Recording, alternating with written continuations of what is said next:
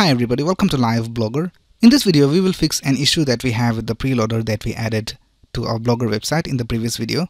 So if you haven't watched that, you can watch it. I will leave the link in the description of this video. So let me just refresh this page.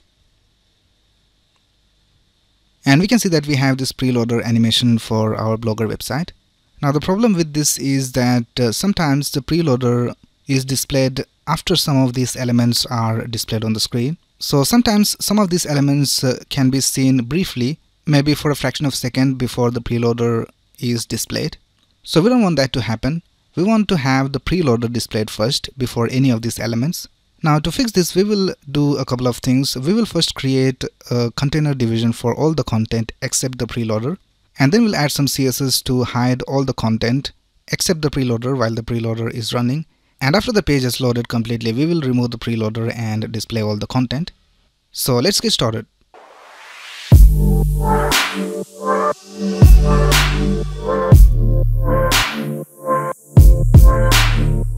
Right here, I'm in the dashboard of my Blogger website. Let's go to theme and let's go to our theme code. So I'll just click on this arrow and click on edit HTML. Alright, so first of all, let's create the container division to hold all the content. So let's go to the body tag, because that's where the HTML starts. So I'll just search for it. I'll just press Ctrl F and we'll just type less than body, and here we have the body, and this is where our markup starts from. So before everything, let's create a division, and we will give it a class of website container. You can name this class anything you want. Now let's go all the way to the end of the code. So just before the preloader, so this is our preloader division and this is the if condition for the preloader. So just before the if condition, I'll just end the division. So I'll just type less than / div. Right, so now the website container division has ended over here, and here we have this preloader. Now let me just move this HTML to the top. So I'll just cut all of this from here, and let's go to the start of the body. So I'll just search for it. And here before the website container, I'll just paste the preloader markup, and we'll also close this if condition over here. So I'll just type the closing tag. Now we had the if condition for the JavaScript as well. So let me just copy this and let's paste it for the JavaScript as well. This if condition makes sure that this script runs only if it is the home page. So I'll just paste the if condition over here. And here we already have the ending if tag. Right, so now the next thing we'll do is we will add some CSS where we will hide all the content. So let's go back to the start of the body. And here for the website container, we will add one more class and we'll just name it hide. Now let's add the CSS for this selector where we have a division with a class of website container and hide.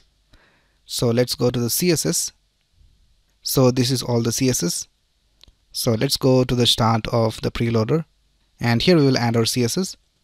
So I'll just type website container dot hide, and make sure that you don't have any space between both these classes, because we want the division to have both these classes for this style to be applied. So when we have both these classes for the division, we'll just set the display to none. Right now we already have the hide class on the website container division. So by default, it should not be displayed. So here we can see we have this division with the class of website container and hide. So since we have set the display to none, this division won't be displayed. So this division contains everything inside our website except this preloader. Now once the preloader is hidden, we want to display all the other content. So let's scroll down, and we will add one more line of code in our JavaScript. So here we can see in our function we have added this line of code where we are adding this class called hide to this preloader. Now let's remove the hide class from the website container. So first of all, let's reference it over here. So I'll just type const website container, and I will just type document dot query selector. This is how you select elements from your HTML to your JavaScript.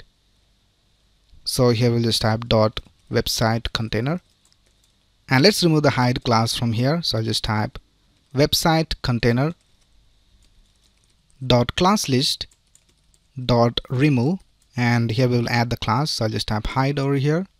Right now this should work. Let's save it. And let's go back to our website and let's refresh the page.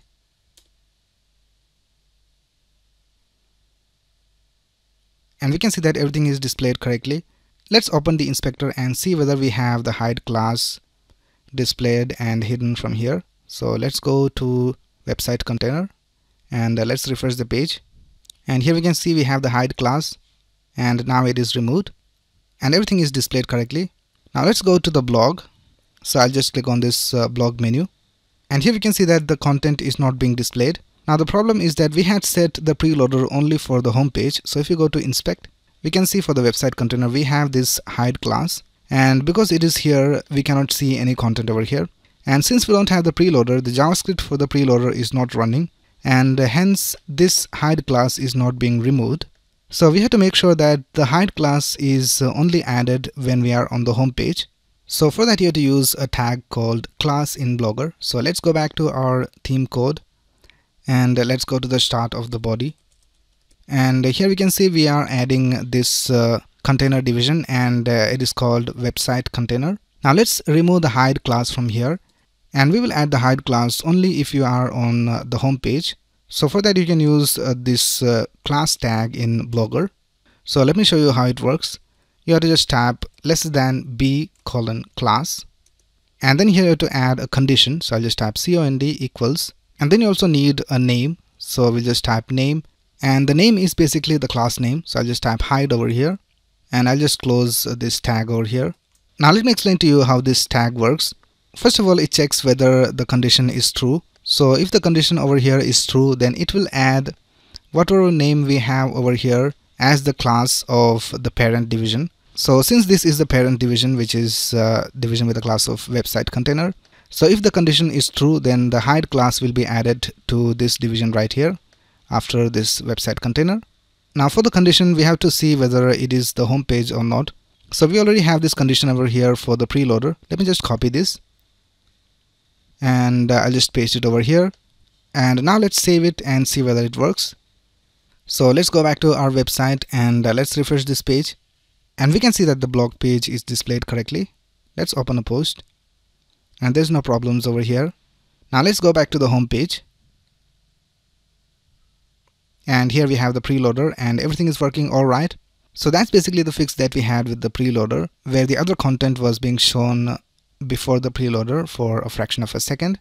So I hope this video will help you fix the issue that you had with the preloader. So that's it for this video. If you have any doubts, you can ask in the comments below, and if you like this video, please click on the like button and subscribe to this channel to get the latest video updates. Thanks a lot for watching. Have a nice day.